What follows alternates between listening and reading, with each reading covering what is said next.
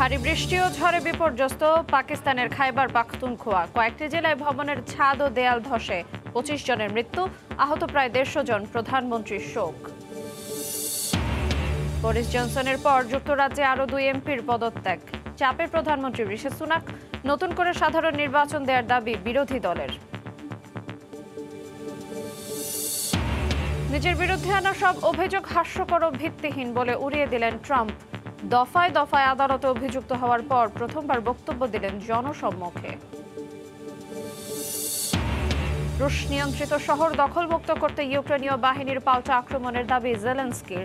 Kyiv সফরে Trudeau, ইউক্রেনকে ন্যাটোর অন্তর্ভুক্ত করতে সমর্থনের আশ্বাস।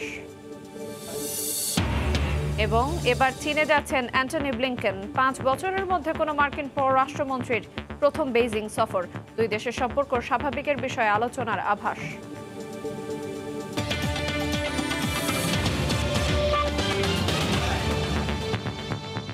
আন্তর্জাতিক সময়ের সঙ্গে আছি আইরিন আয়াত। ভারী বৃষ্টিতে বিপর্যস্ত পাকিস্তানের উত্তর পশ্চিমাঞ্চলীয় প্রদেশ খাইবার পাখতুনখোয়ার বেশ কয়েকটি শহর। এরই মধ্যে কয়েকটি স্থানে ভবনের ছাদ এবং দেয়াল ধসে অন্তত 25 জনের মৃত্যু হয়েছে। ঝড়ে গাছ উপড়ে বিদ্যুতের খুঁটি ভেঙে পড়ায় আহত হয়েছেন প্রায় 150 জন। এই ঘটনায় শোক জানিয়েছেন দেশটির প্রধানমন্ত্রী শাহবাজ শরীফ। শনিবার ভারী বর্ষণ আর শিলাবৃষ্টির কবলে পড়ে পাকিস্তানের উত্তর পশ্চিমাঞ্চলীয় প্রদেশ খাইবার পাখতুনখোয়ার বান্নু, লাক্কি, মারওয়াত এবং কারাক শহর।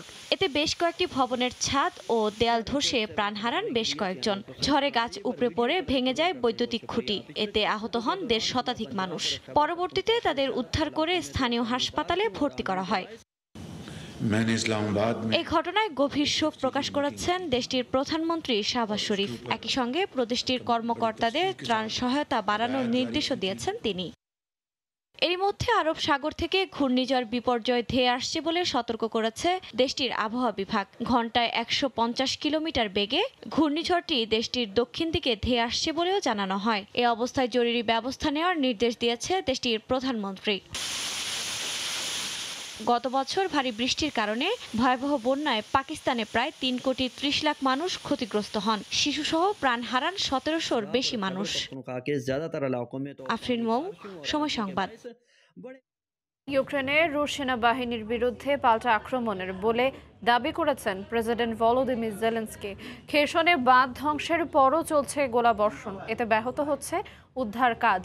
বন্যার কারণে ঝাপরিধিয়া পরমাণু বিদ্যুৎ কেন্দ্রের শেষ চুল্লিটিও বন্ধের সিদ্ধান্ত নেওয়া হয়েছে। এদিকে কানাডার প্রধানমন্ত্রী জাস্টিন ট্রুডোর কিয়েভ সফরে গিয়ে ইউক্রেনকে ন্যাটোর অন্তর্ভুক্ত করার বিষয়ে সমর্থন দেবেন বলে জানিয়েছেন। ইউক্রেনে রুশ নিয়ন্ত্রিত খেরসন, বাখমুত সহ বিভিন্ন জায়গায় ইউক্রেনীয় সেনাবাহিনীর হামলা চলছে।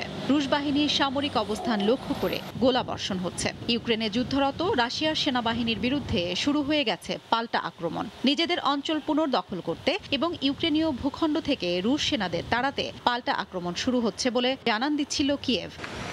ইউক্রেনের পূর্বে এবং দক্ষিণে তীব্র লড়াই চলছে। রাশিয়ার অভ্যন্তরেও বিভিন্ন সময় হামলা হচ্ছে। এ অবস্থায় শনিবার প্রেসিডেন্ট ভলোদিমির জেলেনস্কি জানালেন, ইউক্রেনে রুশ সেনাবাহিনীর বিরুদ্ধে পাল্টা আক্রমণ চলছে। এর আগে শুক্রবার রাশিয়ার প্রেসিডেন্ট ভ্লাদিমির পুতিন দাবি করেন ইউক্রেন পাল্টা আক্রমণ শুরু করেছে, তবে রুশ বাহিনী তা ব্যর্থ করে দিচ্ছে বলে দাবি করেন তিনি। পুতিনের বক্তব্যের জবাবে শনিবার জেলেনস্কি পাল্টা আক্রমণ শুরু হয়েছে বলে জানান, তবে বিস্তারিত কিছু জানাবেন না বলে মন্তব্য করেন জেলেনস্কি। একই সঙ্গে বলেন, রাশিয়া বুঝতে পারছে তাদের দিন শেষ। এ বক্তব্যের আগে কিয়েভ সফরে জেলেনস্কির সঙ্গে দেখা করেছেন কানাডার প্রধানমন্ত্রী জাস্টিন ট্রুডো। বৈঠকের পর যৌথ বিবৃতিতে বলা হয়েছে, কানাডা ইউক্রেনকে ন্যাটো সদস্য হওয়ার ক্ষেত্রে সমর্থন করে। একই সঙ্গে তিনি ইউক্রেনকে আরও সামরিক সহায়তা দেওয়ার ঘোষণা দেন। এদিকে খেরসনে বাঁধ ধ্বংসের পর বন্যা পরিস্থিতির খুব একটা উন্নতি হয়নি। পানি সামান্য কমলেও চরম ভোগান্তিতে রয়েছেন বাসিন্দারা। এখনো অন্তত 4000 ঘরবাড়ি পানিতে তলিয়ে আছে। 3000 বাসিন্দাকে সরিয়ে নেওয়া হয়েছে বলে জানিয়েছেন প্রেসিডেন্ট জেলেনস্কি। তবে গোলাবর্ষণের কারণে ব্যাহত হচ্ছে উদ্ধার কার্যক্রম। খেরসনে বাঁধ ধ্বংসের পর বন্যার জেরে জাপরিঝিয়া পরমাণু বিদ্যুৎ কেন্দ্রের শেষ চুল্লিটিও বন্ধ করে দেওয়া হয়েছে। হাফসাতুন্নেসা, সময় সংবাদ। যুক্তরাজ্যের এমপি পদ থেকে বরিস জনসনের পর পদত্যাগ করলেন আরও 2 এমপি। মাত্র 2 দিনের ব্যবধানে 3 পার্লামেন্ট সদস্য সরে দাঁড়ানোয় বিপাকে প্রধানমন্ত্রী ঋষি সুনাক।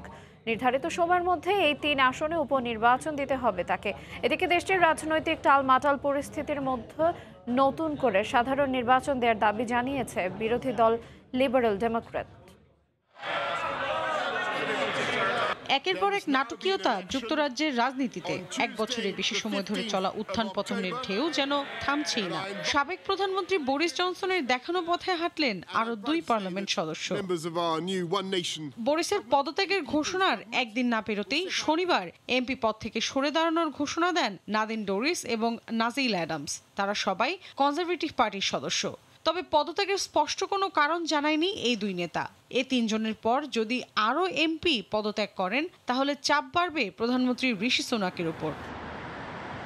এরই মধ্যে নতুন করে সাধারণ নির্বাচন দেওয়ার দাবি জানিয়েছেন বিরোধী দল লিবারেল ডেমোক্র্যাট পার্টির নেতা ডেইসি কপার ও ইডি ডেভি। কপার জানান, কয়েক বছর ধরে স্বাস্থ্য খাত এবং নিত্য প্রয়োজনীয় পণ্যের লাগাম টেনে ধরতে ব্যর্থ হওয়ার পর বিশৃঙ্খল কনজারভেটিভ সরকার নিয়ে সাধারণ মানুষের সরাসরি মতামত দেওয়ার সুযোগ এসেছে।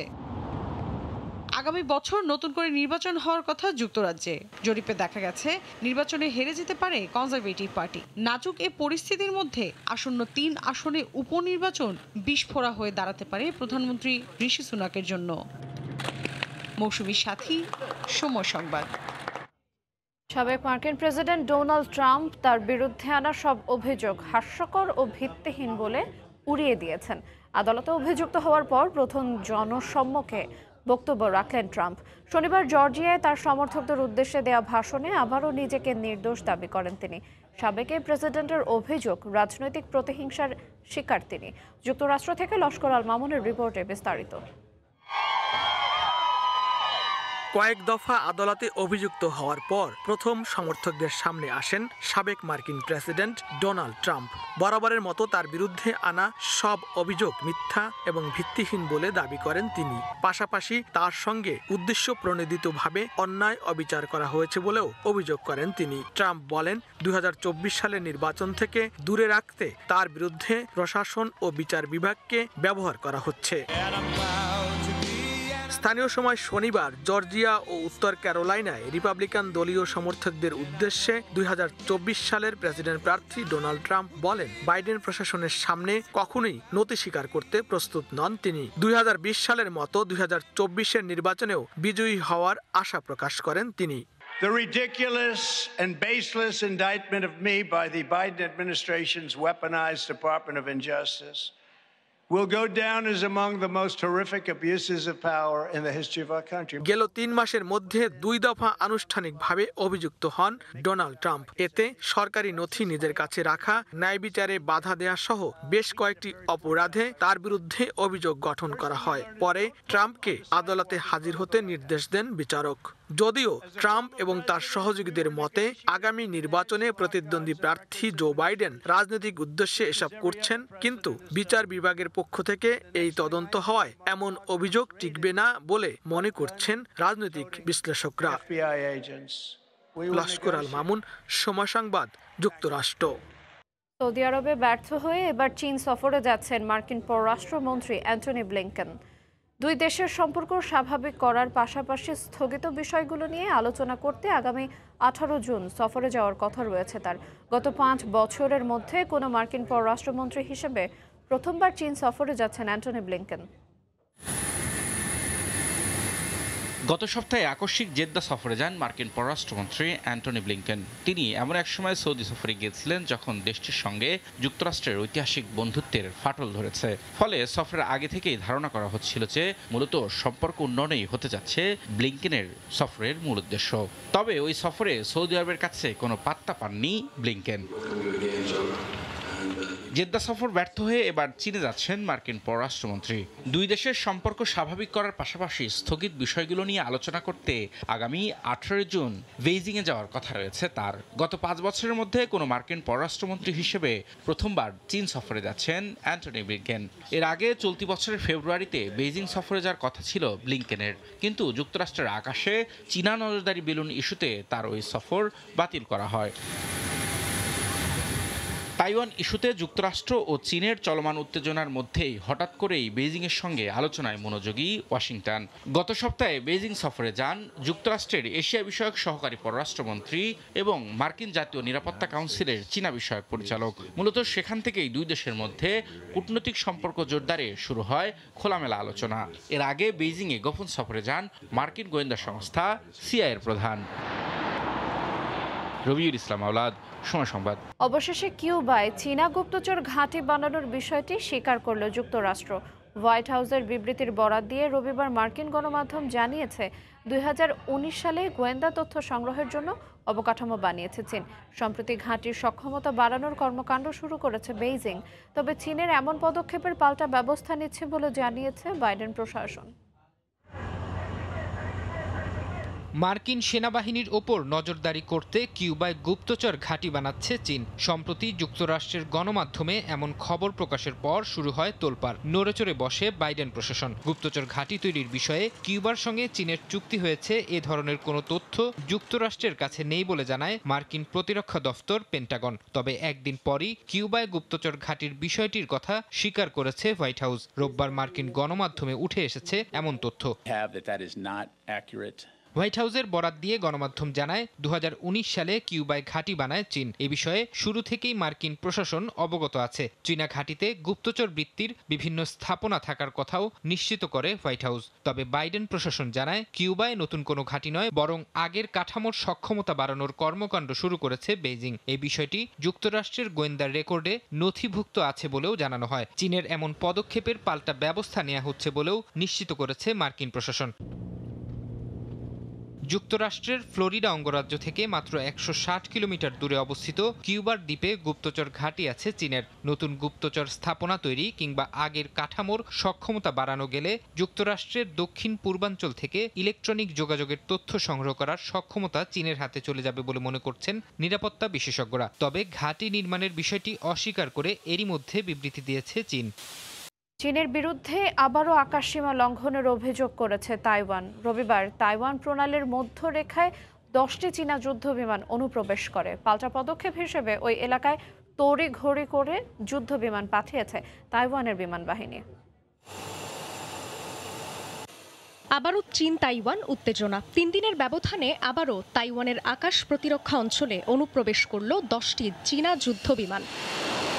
রোববার তাইওয়ানের প্রতিরক্ষা মন্ত্রণালয় জানায়, এদিন তাইওয়ানের আকাশ সীমায় হঠাৎ করেই ঢুকে পড়ে J-10, J-16 ও H-6 বোমারু বিমান সহ চীনা বিমান বাহিনীর 24টি উড়োজাহাজ। এই বিমানগুলোর মধ্যে 10টি তাইওয়ান প্রণালীর মধ্যরেখা অতিক্রম করে। সেই সঙ্গে তাইওয়ান প্রণালীতে টহল দেয় চীনা নৌবাহিনীর 4টি জাহাজ। খবর পেয়েই ওই এলাকায় তড়িঘড়ি করে যুদ্ধ বিমান পাঠিয়েছে তাইওয়ানের বিমান বাহিনী। একই সঙ্গে জাহাজ ও ভূমি থেকে নিক্ষেপযোগ্য ক্ষেপণাস্ত্র ব্যবস্থা মোতায়েন করেছে তারা। তাৎক্ষণিকভাবে এ বিষয়ে চীনের সামরিক বাহিনীর কোনো মন্তব্য পাওয়া যায়নি। এর আগে বৃহস্পতিবার চীনের 37টি সামরিক উড়োজাহাজ স্বায়ত্তশাসিত দ্বীপটির আকাশ প্রতিরক্ষা অঞ্চলে প্রবেশ করে। প্রধানমন্ত্রী নেতানিয়াহুর স্থগিতাদেশ সত্ত্বেও বিতর্কিত বিচার ব্যবস্থা সংস্কারের প্রতিবাদে বিক্ষোভে উত্তাল ইসরায়েল। শনিবারও নেতানিয়াহুর পদত্যাগের দাবিতে তেল আবিবের রাস্তায় নামেন হাজার হাজার ইসরায়েলি নাগরিক। সংস্কারের নামে দুর্নীতির অভিযোগে বিচারাধীন প্রধানমন্ত্রীর বিচার ঠেকানোর পায়তারার অভিযোগ তাদের। এদিকে জোর গুঞ্জন আছে আন্দোলনে ইন্ধন দিয়ে নেতানিয়াহু সরকারকে উৎখাতের ছক কষছে ইসরায়েলি প্রভাবশালী গোয়েন্দা সংস্থা মোসাদ। এই অবস্থায় আন্তর্জাতিক বিশ্লেষকরা বলছেন, সরকারের সিদ্ধান্ত জনবিরোধী হওয়ায় নেতানিয়াহুর কপালেও চিন্তার ভাঁজ স্পষ্ট। বিচার ব্যবস্থা সংস্কারের প্রতিবাদে নজিরবিহীন গণবিক্ষোভে উত্তাল তেল আবিব। শনিবারও হাজার হাজার মানুষ অংশ নেন সরকার বিরোধী বিক্ষোভে। প্রধানমন্ত্রী বিনিয়ামিন নেতানিয়াহু পিছু হটা সত্ত্বেও বিক্ষোভের তরঙ্গ কমছেই না ইসরায়েলে। বিচার ব্যবস্থায় আমূল পরিবর্তন আনতে সরকারের প্রস্তাব সামনে আসতেই ফুঁসে ওঠেন জনগণ। টানা বিক্ষোভের জেরে সংস্কার উদ্যোগ স্থগিত করতে বাধ্য হন নেতানিয়াহু। এরপরও গেল 5 মাস ধরে কেন বিক্ষোভ চলছে ভূখণ্ডটিতে? বিক্ষোভকারীদের অভিযোগ, বিচার বিভাগীয় সংস্কারের নামে সুপ্রিম কোর্টকে নখদর্পণে আনার ফন্দি এঁটেছেন নেতানিয়াহু। কারণ সংস্কার পরিকল্পনা অনুযায়ী যে কোনো আইন পর্যালোচনা ও বাতিল করার ক্ষেত্রে সুপ্রিম কোর্টের ক্ষমতা দুর্বল হয়ে যাবে। পার্লামেন্ট নেসেটের মাত্র একজন আইন প্রণেতার সংখ্যাগরিষ্ঠতা নিয়ে আদালতের যে কোনো সিদ্ধান্ত পাল্টে দেওয়ার ক্ষমতা পাবে সরকার। ওই আইন পাশ হলে সুপ্রিম কোর্ট সহ বিভিন্ন আদালতের বিচারক কারা হবেন সেক্ষেত্রে চূড়ান্ত সিদ্ধান্ত নেয়ার ক্ষমতা সরকারের হাতে চলে যাবে। এক্ষেত্রে সংস্কারের নামে দুর্নীতির অভিযোগে বিচারাধীন নেতানিয়াহু বিচার ঠেকানোর পায়তারা করছেন বলে দাবি বিরোধীদের। এটি কার্যকরের মধ্য দিয়ে প্রধানমন্ত্রী তার বিরুদ্ধে চলা আইনি মামলা থেকে বাঁচার সুযোগ খুঁজছেন বলেও অভিযোগ করেন তারা। এই অবস্থায় এই পরিকল্পনা থেকে সরে আসা সহ নেতানিয়াহুর পদত্যাগ এখন ইসরায়েলিদের প্রধান দাবি। এতে সবচেয়ে বড় অভ্যন্তরীণ সংকটে পড়েছেন নেতানিয়াহু। ইসরায়েলের ইতিহাসে সবচেয়ে উগ্র ডানপন্থী প্রধানমন্ত্রী এখন যেন ভূখণ্ডটির নাগরিকদের জন্য গলার কাঁটায় পরিণত হয়েছেন।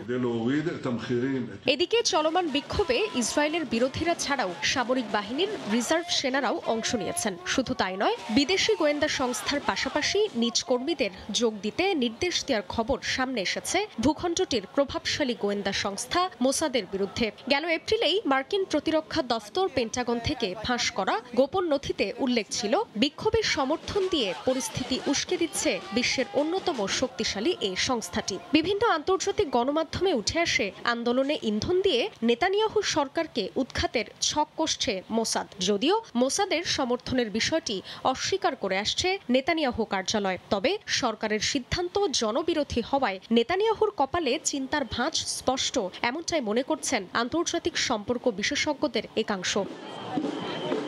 জান্নাতুল সাদিয়া, সময় সংবাদ। বাংলা বর্ষবরণের আয়োজন করেছে যুক্তরাষ্ট্রের লস অ্যাঞ্জেলেসে বাংলাদেশ কনস্যুলেট। এতে প্রবাসী বাংলাদেশিদের সঙ্গে আনন্দ ভাগাভাগি করেন বিদেশি অতিথিরাও। বাংলাদেশের ইতিহাস, ঐতিহ্য ও সংস্কৃতির সঙ্গে পরিচিতি এবং বন্ধুত্বপূর্ণ সম্পর্ককে আরও সুদৃঢ় করতে বিশেষ আমন্ত্রণ জানানো হয় বিভিন্ন দেশের কূটনীতিক এবং স্থানীয় প্রশাসনের কর্মকর্তাদের। যুক্তরাষ্ট্রের লস অ্যাঞ্জেলেস থেকে লস্কর আল মামুনের আরও একটি রিপোর্ট। উৎসবে এসে প্রবাসী বাংলাদেশিদের সঙ্গে আনন্দ ভাগাভাগি করেন বিদেশি অতিথিরা। আবহমান বাংলার বর্ষবরণের আয়োজন করে যুক্তরাষ্ট্রের লস অ্যাঞ্জেলেসে বাংলাদেশ কনস্যুলেট। শনিবার দিনব্যাপী ওই আনন্দ অনুষ্ঠানে বিদেশি অতিথি ও প্রবাসীদের অংশগ্রহণ ছিল চোখে পড়ার মতো। দেশের ইতিহাস, ঐতিহ্য ও সংস্কৃতির সঙ্গে পরিচিতি ও পারস্পরিক সম্পর্ক আরও সুদৃঢ় করতে বিশেষ আমন্ত্রণ জানানো হয় বিভিন্ন দেশের কূটনৈতিক ও স্থানীয় প্রশাসনের কর্মকর্তাদের। এতে সারা দিয়ে তারাও যোগ দেন বর্ণাঢ্য বাংলা বর্ষবরণ উৎসবে। অনুষ্ঠানে দেশি বিদেশি অতিথিদের উষ্ণ অভ্যর্থনা জানান বাংলাদেশ কনস্যুলেটের কনসাল জেনারেল। উৎসবে এসে তারা দূতাবাস প্রাঙ্গণে আয়োজিত মেলার বিভিন্ন স্টল ঘুরে দেখার পাশাপাশি স্বাদ নেন বাংলাদেশি ইলিশ, চটপটি, ঝালমুড়ি, পিঠা পায়েস, মিষ্টি সহ বাহারি দেশীয় খাবারের। বর্ষবরণ উপলক্ষে দূতাবাসকে সাজানো হয় বাংলা সংস্কৃতির আবহে এক ভিন্ন সাজে। যুক্তরাষ্ট্রের মাটিতে শোভা পায় আলপনার ছোঁয়া, বাংলার ঐতিহ্য, জামদানির শাড়ি, নকশি কাঁথা, তাঁতের তৈরি দৃষ্টিনন্দন রকমারি পণ্য, বায়োস্কোপ, পালকি সহ নানান সামগ্রী, যা মুগ্ধ করে প্রবাসী বাংলাদেশি ও বিদেশিদেরও।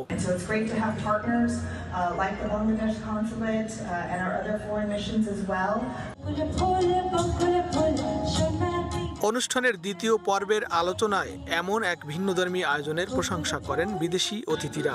এ বিষয়ে কনসাল জেনারেল জানান, দেশীয় সংস্কৃতির সঙ্গে বিদেশি ও নতুন প্রজন্মকে পরিচয় করাতেই এই আয়োজন। বাংলাদেশের সংস্কৃতিকে বিদেশের মাটিতে ধারণ করে সেটি যেন আমরা বিদেশ সবাইকে দেখাতে পারি। আজকের অনুষ্ঠানে আপনারা দেখেছেন বিপুল সংখ্যক আমাদের বিদেশি অতিথিরা ছিলেন।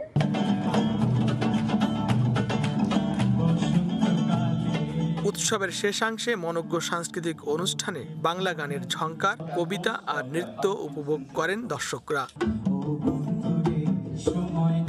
লস্কর আল মামুন, সময় সংবাদ, লস অ্যাঞ্জেলেস, যুক্তরাষ্ট্র। ব্রিটিশ রয়্যাল গার্ডসের প্যারেডের অনুশীলনের সময় মাথা ঘুরে পড়ে গেলেন 3 জন গার্ড। রাজা তৃতীয় চার্লসের জন্মদিনের আগে ব্রিটিশ রয়্যাল গার্ডদের প্যারেডের অনুশীলনের সময় এই ঘটনা ঘটে। তীব্র গরমের কারণেই এমনটা হয়েছে বলে জানিয়েছে সংবাদ মাধ্যম। খোলা মাঠেই চলছিল প্যারেডের অনুশীলন। এর মধ্যেই মাথা ঘুরে পড়ে যান এক গার্ড।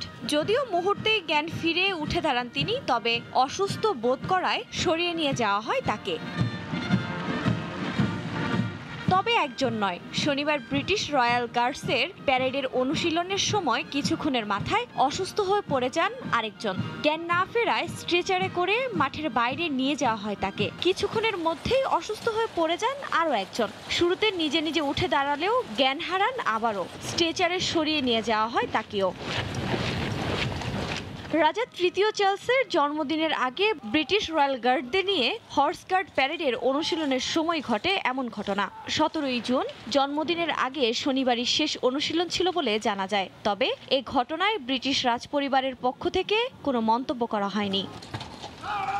ব্রিটিশ সংবাদ মাধ্যমগুলো জানায়, গেল কয়েকদিন ধরেই তীব্র দাবদাহের কবলে পড়েছে দেশটি। তাই খোলা মাঠে এমন প্যারেড হওয়ায় প্রচণ্ড গরমে অসুস্থ হয়ে পড়ে যান কয়েকজন গার্ড।